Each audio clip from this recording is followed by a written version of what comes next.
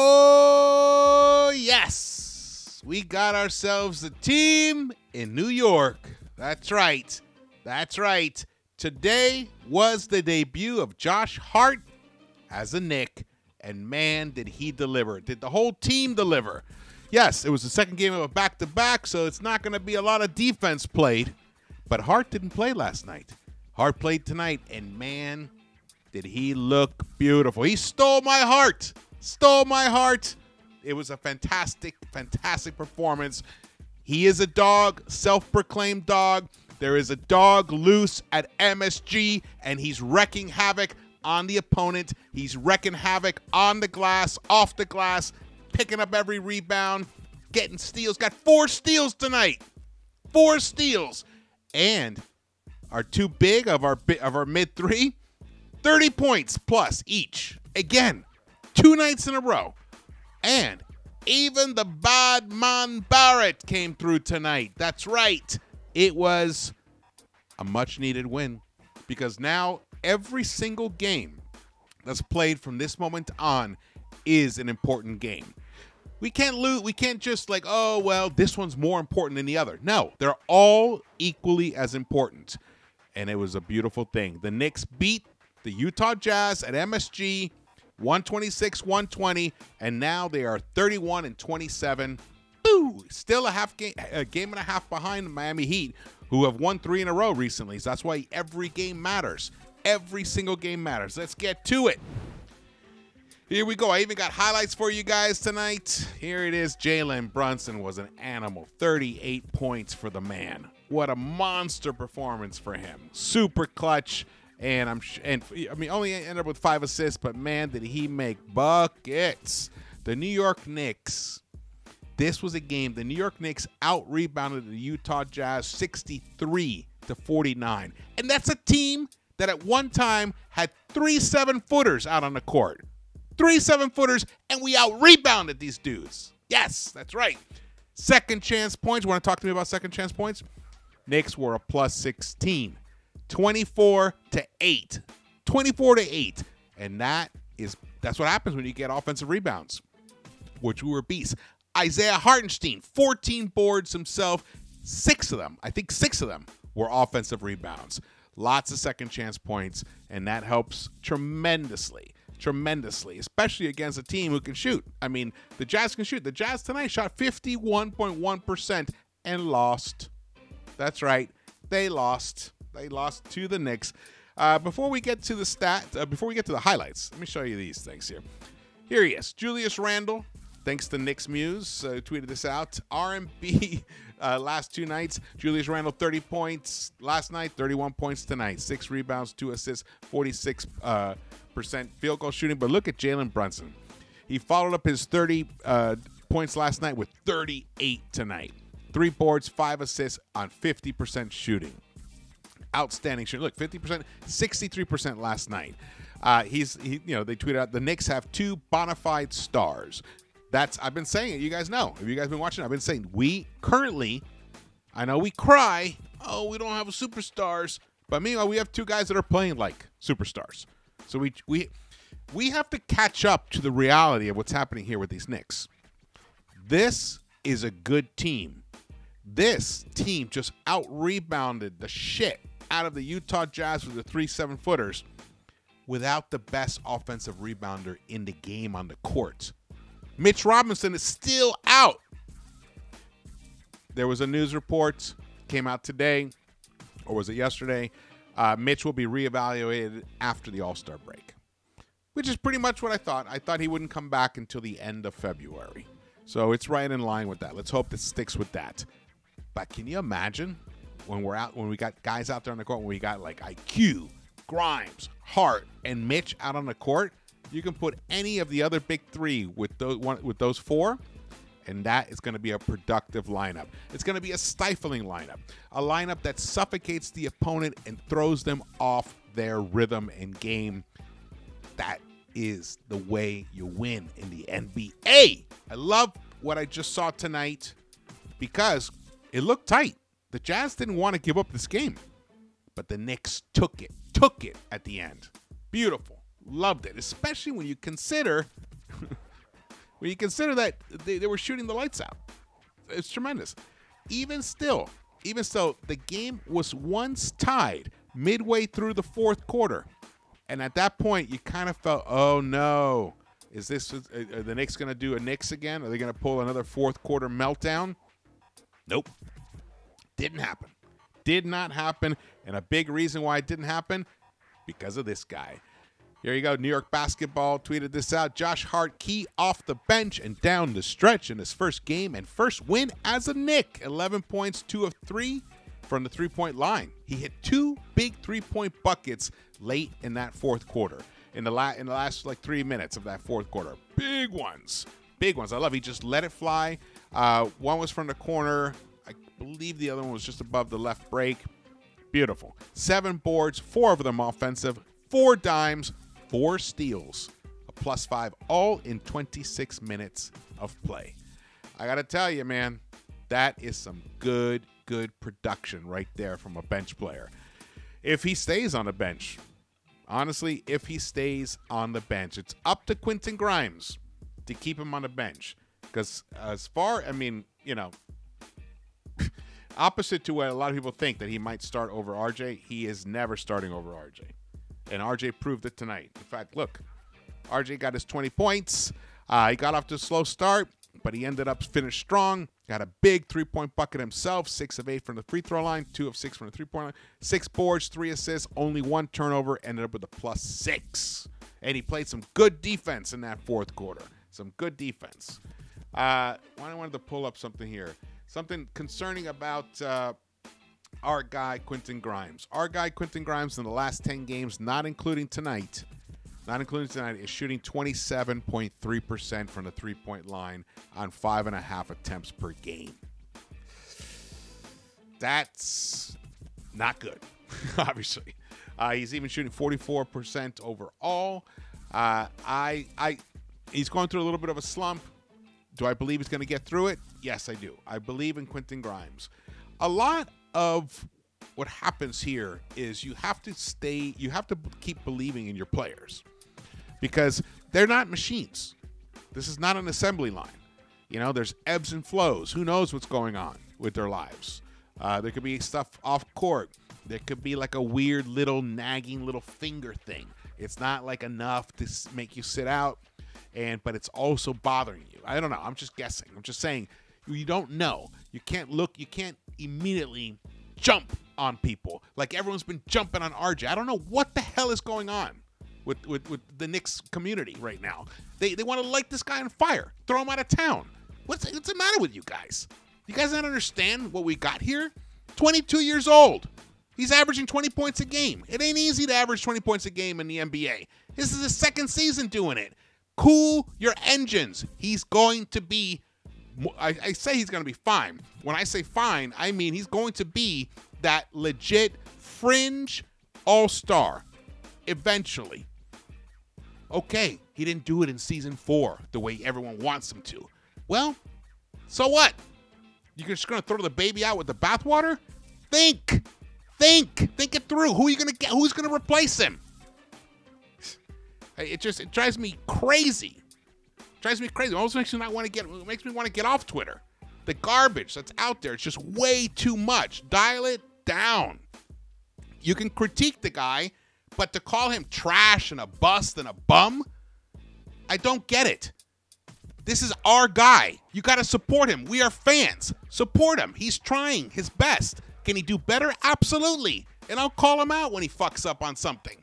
But to just light the man on fire, call him a dumpster fire, and get him out of town, it just is counterproductive. It's counterproductive. Just bear that in mind. And also, just to put a little sauce on this, little spice on this right now, just so you guys know, for the last 30 games, RJ shooting 38% from the three-point line. You want to talk to me about a bust? Yes. Is his defense lacking? Absolutely. Can he improve on that? Absolutely. So cool your engines. We have a good team. Enjoy it. Enjoy the ride. Jesus, you guys are freaking out there. Man. Dude, you guys would have completely shit yourselves if you had to watch Johnny Starks play. This guy right here, this guy, there's a reason why his nickname was Feast or Famine. Feast or Famine. One night, he fucking lights it up. The next night, he's 2 for 12. But you knew that he had something in him, and he carried us all the way to the finals. Whether Pat Riley should have sat him in that last half or whatever is beyond debatable. He should have. He admitted it himself. But that's a coach. But we would never have gotten to that point without Johnny Starks. Just bear all of that in mind. Bear all of that in mind. Baby with the bathwater, no. All right, let's get to some highlights. Let's get to some highlights here. All right, here we go. So the game started off, it was a lot of back and forth. Here, RJ starts off with a bucket here. What happened on this play? Oh, Brunson. Look at that. Man, Brunson was outstanding. The guy, let me tell you, when he wants to get a bucket, he's going to get it. And in some ways, it kind of works against him at times. Because sometimes he makes a decision, and then he blocks out anything else that might develop on the court in front of him. And there are times where he misses easier opportunities, a guy that might be more wide open. Look at Hart. That was his first, I think that was his first attempt. Didn't finish it, but Hartenstein finished it. Nice game for Hartenstein. Really, his rebounding was what it was all about. But Immanuel Quickley Immanuel Quickley is a great example of what I'm talking about. And I tweeted it out during the game. There was a stretch there where everyone wanted to pack his bags, send him elsewhere, get rid of him, blah, blah, blah. He's not a point guard. People laughed at me here pretty much because of it. Now look at him. He is now the highest rated defensive player in the NBA in on-off Raptor stats. He has the best Raptor stat rating. Let me show you this here. He is a plus 8.3 in on-off Raptor. Number one. That's above Jaren Jackson Jr., who was a 5.6. Joel Embiid. There's like no one even close to him. The next closest is 5.8. Dennis Smith Jr. is here, but he's only played 846 minutes. Quickly's played 1,532 minutes. And not only that, in the on-off Raptor, not only is he number one defensively in the entire NBA, better than Franz Wagner, Damian Lee, Josh Green. We also got Mitch, who's 10th up here with a 4.5. Caruso's at a 4.4. Better than all those guys, right? But his overall Raptor score, which combines the offense and the defense, he's 30th in the entire NBA with a plus 4.9. 30th. Tied with Michael Porter Jr. Tied with guys like that. So his productivity is tremendous. I said, don't worry. His shot's going to come. It's going to come. It's going to come. It's going to come. And there it is. Right there. Beautiful behind-the-back pass from Julius Randle for Immanuel Quickley there. Outstanding. Yes, so RJ has been fairly productive despite his defensive woes. And he better be. Because, he's not a shooter. He's a scorer. He's a winner. That's what he is. He needs to definitely step up his defensive intensity. And I saw it in that fourth quarter from him. Definitely saw it. And I hope he's starting to really click. Larry, oh, look at that nice shot right there. I hope he doesn't take possessions off. He can't anymore. He must understand that is just not going to cut it anymore at all. I mean, it's also, it helps when you bring on more guys like Hart onto the team. It motivates other guys to play their best defense, their best defense themselves. So let's hope that has that ripple effect on RJ as well. RJ has the desire. He wants to be a great defensive player. We don't need him to be a great defensive player. Hart is a great defensive player. If RJ played the defense Hart does, he'd be like a top 15, top 25 player in the NBA. But he doesn't. All we need him to be is adequate. Let's start there and then build upon that. build upon that. Get better and get better and get better. I'm looking for a very strong final 25 games of the season for RJ. But this man here, Julius Randle, he's averaging over 27 points per game recently. Just outstanding. I think 12 rebounds or something. It's just something, just crazy stats. He really is playing like a superstar. He really is. I love that play right there. It almost looked like RJ was going to totally flub the ball. All right, so now the game was tied, 101, 6 minutes, about 7 minutes left in the game. This is it. Beautiful. 3-pointer from Josh Hart to give the Knicks the lead again. No hesitation, went straight up, let it fly. That corner three is the easiest three in the NBA, and he let it fly and swished it. Beautiful. And look at Randle right here. Oh, no, actually, it was Hart. I forgot. That was the offensive rebound and a dunk right there. Game is still tied. 4.5 minutes because Utah was scoring as well. You know, when Utah played as well last night, so teams play back-to-back. Usually it's the offense that suffers, but tonight it was the defense that suffered. So, but look at that. Sweet three right there. The Knicks started pulling away. They got a little space. Here's 118, 112 with over two left. And then Julius Randle comes in for the dunk. It wasn't quite a dunk. And then RJ follows it up with a beautiful drive. Oh, no, that was the beginning of the play. Sorry. All right, so we saw the highlights. Let's get back to this. All right, here we go. So, look at Emmanuel quickly. 23 minutes, 6 of 9. 3 of 6 from the three-point line. 5 rebounds, only 1 dime, but 15 points for my son, Emmanuel quickly. Josh Hart in his debut, 11 points, 7 rebounds, 4 assists, and 4 steals. Outstanding, 2 of 3 from the three-point line. The Knicks overall didn't shoot that great from the three-point line, only 33%, 12 of 36. Remember the other previous game? I think they only put up 33 pointers or something. They put up 36 tonight. They need to be up around 38 at minimum, 38 to 40. 38 is what I'll take. So they got close enough there. And as you can see, even if you're missing 3-pointers early in the early part of the game, you can't go away from it. You just cannot. Because the game doesn't care. The clock doesn't care. It doesn't care that you missed a 3-pointer in the first quarter. If it's the fourth quarter and the game is under 10 points, under double digits, the other team is going to keep shooting the 3. So you have to as well. It's just math. Just math and time. It's just limited. We're talking about parameters. And but the Knicks did it tonight. They did. You saw our Hart hit a big one. You saw Brunson hit a big one. So that and RJ hit a big one as well. Just got to keep doing that. Got to keep following through on that. Randle, not a great night for him from the three-point line. 3 of 11, but finished with 31 points. 6 boards only for him, surprisingly. Surprisingly, I'm surprised on a night when the Knicks out-rebounded the other team with 3 7-footers that are. I mean, Randle's one of the best rebounders in the game. He only ended up with 6 tonight. But it didn't matter because look at Jericho Sims. 10 boards for him. Jericho actually had a very, very nice game defensively for him. I liked what I saw from him, even though his stat line doesn't look that exciting, but he definitely played a decent game.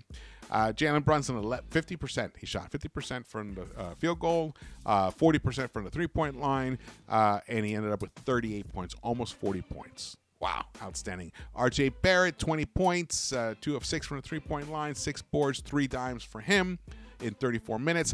Quentin Grimes continues to struggle offensively, and he has gotten burned defensively as well. There might be some fatigue going on. I tweeted out earlier today that since December 4th, the Knicks have 4 players that are all averaging 35 minutes or more per game.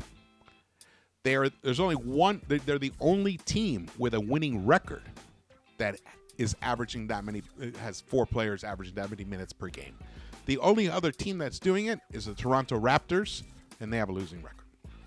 So it's the minutes are going to be an issue, and that's why I'm very happy about the acquisition of Josh Hart. I believe that Thibs is going to be able to spread minutes out a little bit more, even though tonight Randle did end up playing 39 and so did Brunson. But remember, we're still without Mitch, who's a very key player in this situation. So let's hope that that changes there. Look at Isaiah Hartenstein, 6 minutes, 14 rebounds, like I said, and 6 of those were offensive rebounds. And let's see, you can see it here. It's just, oh yeah, right there. You can see it. It's just cut off right there. 6 offensive rebounds, 8 defensive rebounds. Josh Hart, 4 offensive rebounds, 3 defensive rebounds. Outstanding. He is. He is definitely one of the best. Even though he often plays the small forward role, position, he is by far one of the best, if not the best, rebounding guard in the NBA. So now we've added that to a position of strength that we had. That was an advantage that we had, which was his team rebounding. We are one of the best rebounding teams in the NBA, and we are the best offensive rebounding team in the NBA. So now we added someone to reinforce that, but he also brings the added layer of he moves the ball well. He knows where to find the open guy. He passes the ball. Look, he ended up with 4 assists tonight, and the 4 steals, just fantastic. He fills those lanes. He's everything that we wanted Cam to be, honestly. You know, but even though Cam has a better offensive game, just in terms of all-around game, defensively, a glue guy, a dog, passionate, tenacious, he gives you all of that. He's like a slightly larger version of Deuce McBride. So I'm very, very happy with this acquisition. Very, very happy. Obi Toppin is the one. He's got to be concerned right now. He's got to be concerned, but I don't think he's in any immediate danger of like being pushed out of the rotation. But he should look at the situation right now and see that he needs to do more. He needs to find ways to be able to contribute while he's on the court that aren't all about scoring. Now, there was a play when RJ had the ball out by the three-point line, and once again, Obi was wide open under the basket, and RJ missed him. There was a previous game, and I think last night, it wasn't RJ who missed him. It was it? Well, RJ missed Isaiah Hartenstein on that fast break. He ended up giving it to Brunson, which he shouldn't have. But also that was because Brunson was in his sight line and Brunson was calling for the ball. Now, why would Brunson call for the ball when he sees Isaiah Hartenstein there? It was just you know, it was a lot of confusion there. But the Knicks tonight were very good on the fast break points. They actually won the fast break battle tonight. 18-11. So very happy with that. You can see Lauri Markkanen, man. The Jazz got themselves a player. They really do. 29 points, but only 5 rebounds, 3 assists. Kessler, 15 rebounds for that beast. And I can't remember how many blocks he got, but he got at least 3 himself. Clarkson, Clyde couldn't stop praising Clarkson, but then look at his stat line. He needed 23 field goal attempts to get 24 points, 1 of 8 from the three-point line. You know, sometimes things look all good and flashy, but when you actually look at the summation of it all, it's not that impactful when it comes to actual winning. So there you go. Colin Sexton, got to say, he's holding his own, 6 of 12. The three-point shot's not there for him right now. 5 dimes for him, 15 points. But Talen Horton-Tucker, very frustrating player here for the Lakers. They finally traded him away. He ended up with 23 points himself. He got to the free throw line a couple of times, I believe. Let's see. Then look, the Jazz only shot 28.1% from the three-point line, 9 of 32 overall. But that's why they were beasts inside the arc. You can see the points in the paint. They scored 64. They had a plus. Wow. They had a plus 16 right there in the paint. Man, so we had a plus 7 in fast break points. The assists, we only had 18 assists tonight. Definitely got to keep moving that ball. Can't let it stick. That's when we become so easy to guard, when we let the ball stick. So got to keep that moving. Knicks' largest lead was 12. Utah had a 2-point lead. The Knicks end up winning this game tonight, 126-120. Now in 7th place, firmly a game and a half behind the Miami Heat, and we are coming for you, Miami. We're coming for you, Miami. We're coming for you, Brooklyn, and we're coming for you, Cleveland. This is a good team. NBA's on notice. The Knicks are for real. That's right. All right, thank you so much for watching this. Again, hit the thumbs up button, subscribe, drop your comments, and I will see you around the Knicks-Verse.